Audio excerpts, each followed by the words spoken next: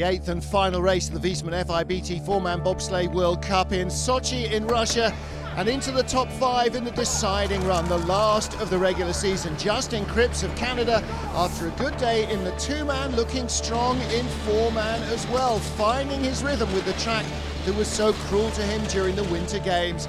No crashes this time, taking the lead away from Russia's Nikita Zakharov, and putting himself in with maybe an outside shot at the medals. Standing in his way, though, was the world champion in 4-man, Max Arndt, with his veterans Rödinger and Putzer joined by new boy Ben Heber.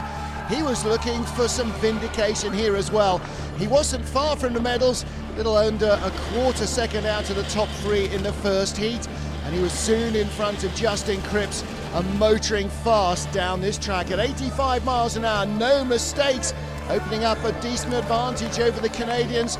But would it be good enough to claim a medal in Russia? In third spot, after a sensational Saturday where he took his first ever 2-man gold, was Rico Peter. First man out of the start shed had an advantage of clean ice in Heat 1, and he was looking strong for the medals until this moment, crashing out and racing down to the bottom of the track on their heads at 80 miles an hour. The crew were all unharmed, bit battered and bruised though from the impact with the wall. A fraction of a second earlier they'd have stayed upright, but when you're racing on the edge, occasionally you overstep the mark. Teammate Simon Friedli and coach Wolfgang Stampfer dismayed at that. The crew rescued by their rivals, including Max Arndt and his crew. Kaylee Humphries was there as well to help them out.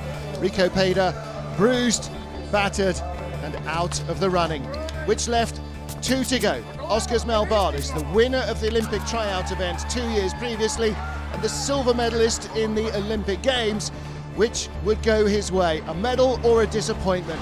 Well, the team started with a brand new start record. They knew they had everything to do to give Melbardis a chance, and he took it with both hands, romping away from Max Arndt. Would it be enough to claim the gold medal?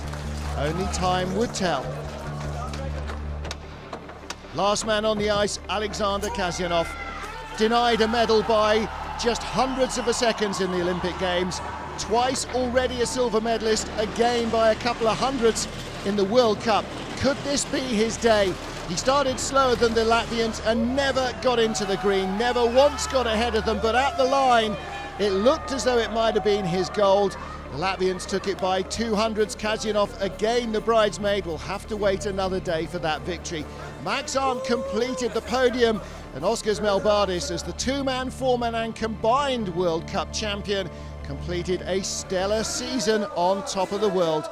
For FIBT TV, I'm Martin Haven.